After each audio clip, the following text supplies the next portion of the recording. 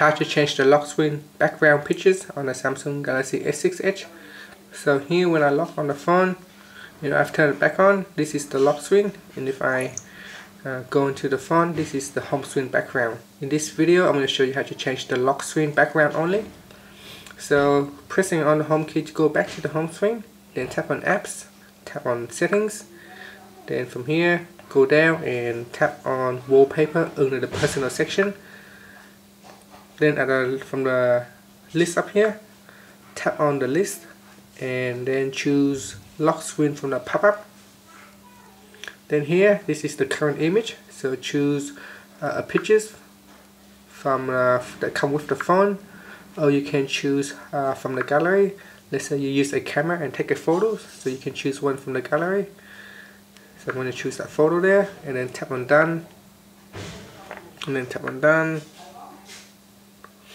So I'm going to lock the screen, then I'll turn it back on, and you can see the background now has changed, and you can see the background of the home screen is different. And that's it.